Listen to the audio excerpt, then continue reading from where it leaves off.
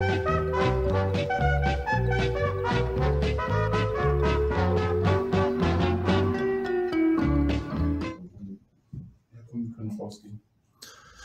everyone. I'm very pleased to welcome David Huberman. David studied telecoms and geography, and after university almost pursued a career in the TV industry. Accidentally, though, he ended up working for Aaron, and after further positions at Microsoft and Oracle, eventually joined ICANN's Office of the CTO as a technical engagement manager. Today, David will talk about his findings from a programmatic survey of the state of reverse DNS of all IPv4 allocations from RIPE NCC to German networks. So please put your questions to the question tab. And David, thanks for joining us. The stage is yours. Oh, hi, good afternoon, everybody. Thank you for that introduction, Malte. Hi, I'm David Huberman. Very happy to be here. I wish we were together in Hamburg, but perhaps next time. I wanted to take a look and see how we're doing these days in reverse DNS. So I created a tool that puts together 3 different measurements. The first is I take a look at all the IPv4 allocations to a country. So for Germany, all the IPv4 allocations from all 5 RIRs. I don't assume the home RIR has all of the allocations. Then I take those and I figure out which blocks are seen in the DFC.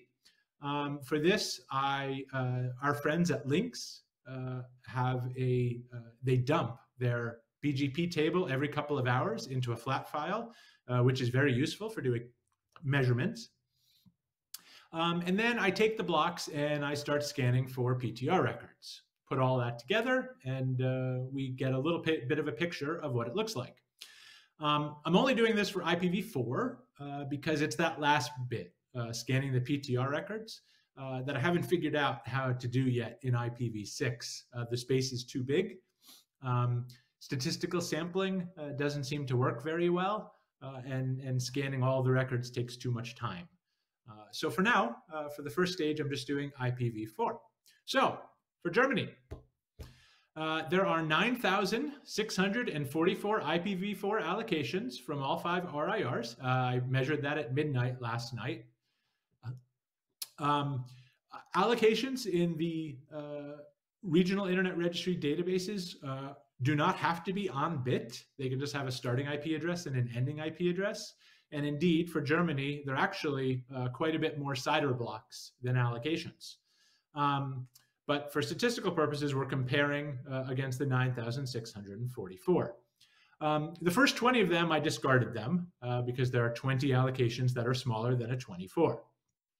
The good news is in Germany, reverse DNS and IPv4 is in very good shape. These are much bigger numbers than in any other country of size that I've taken a look at.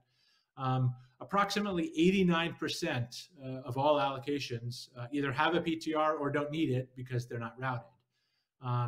As you see, 71% of the allocations are routed in the DFC that I'm looking at, and we can find PTR records.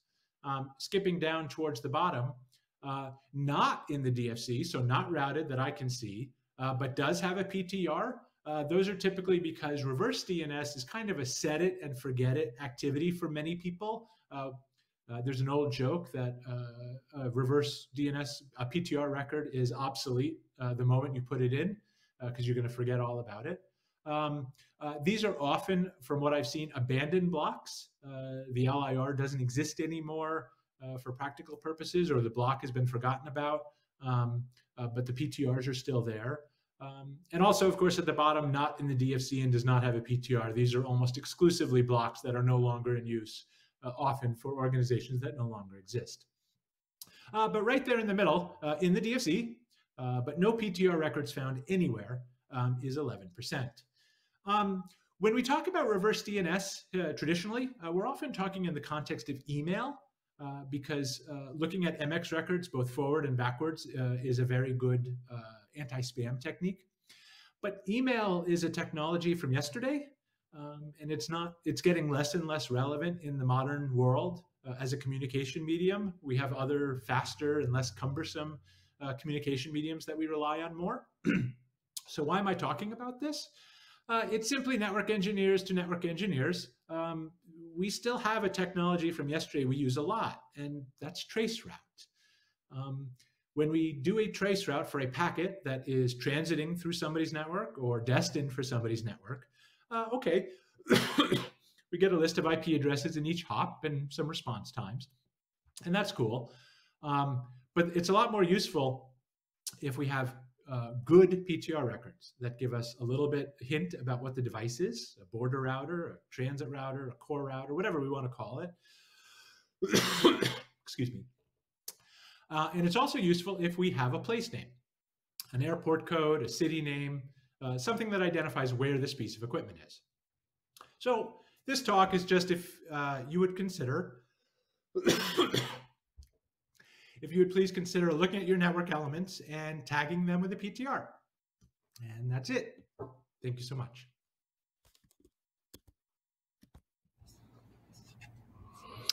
Thank you. There are actually a couple of questions coming in. First question, shouldn't in DFZ and have a PTR plus in DFZ and no PTR add up to 100%?